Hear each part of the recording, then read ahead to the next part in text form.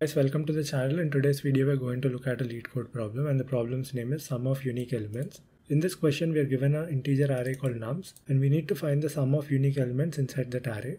So by definition, a unique element is an element that appears exactly once inside the array. It means the count of that element should be 1. So we have to find out those elements and add them up and return it as the output. So the length of this array is 4. Out of this, there are only 2 unique elements because 1 is appearing one time and 3 is appearing one time. 2 is appearing twice, so it is not a unique element. So we add 1 and 3 and we get the sum as 4, which we return it as the output. Now let's take a look at this example and develop the logic to code it up. I've taken the same example given to us. So this is the nums array. Now we have to find the unique elements inside the array so that we can add them and find the sum. So I'm going to use a hash map to store the element and its respective count. So let's make a hash map now. So this is the hash map.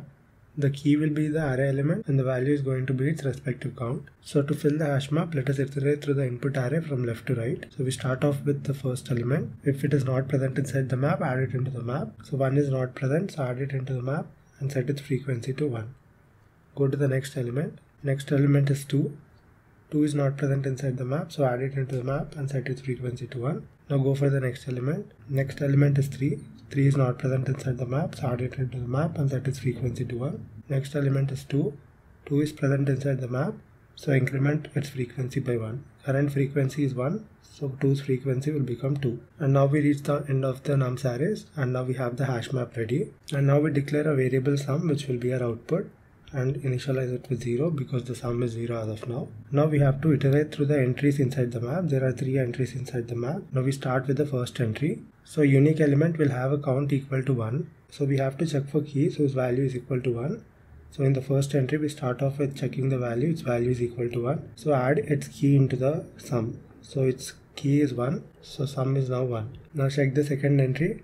Second entry's value is 2, so it's not unique, so skip that element and go for the next element. Next element's value is 1, it's a unique element, so get its frequency and add it into the sum. So 1 plus 3 is equal to 4. And now we reach the end of the map, so all our entries are finished and the final answer is stored inside sum, and the sum is 4. So sum will be returned as output. Now let's implement these steps in a Java program. Coming to the function given to us, this is the function name and this is the input array nums, and the return type is an integer denoting the sum of unique elements. So first we start by declaring the hash map. So the key inside the hash map is an integer and the value inside the hash map is also an integer. So keys are going to be the array elements and the values are going to be the frequency of that array element. So we iterate through the input array nums to fill our hash map. So we start with the first element inside the nums array, and then we're going to check if that element is present inside the map as key. Since the map is empty, it will execute this statement and it will insert that element inside the map and set its frequency to 1. And from the next time, whenever you find the same element which is present inside the map as key, it will get its current frequency from the map and increment it by 1. So this else statement will be executed for every unique element inside the nums array, and from the next time it appears, this if statement will be executed. So this for loop will give us the frequency of every element inside the array. And now we are declaring our output variable sum, which is initially 0. And now using the entry method on the map, I'm creating an entry object to iterate through the entries inside the map using the entry set method. Now I'm checking the value of each entry inside the map. Since unique elements have a count equal to 1, so their value should be 1. So whichever element has a count equal to 1, I'm getting its corresponding key, which is the array element, and adding it to the sum. So in this example, 1 is a unique element because its count is 1. So I'm checking if count of 1 is equal to 1. Yes, count of 1 is equal to 1. So I'm getting the key. So I'm accessing the element 1 and adding it to the sum. So sum was 0, it will be updated to 1. And next, 3 is also a unique element because its count is 1. Yes, count of 3 is 1. So get its respective key. Key is 3. So add 3 to the sum.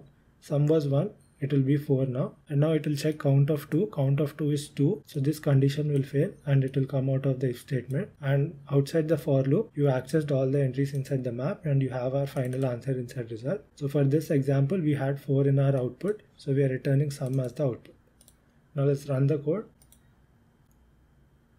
The test cases are running. Let's submit the code.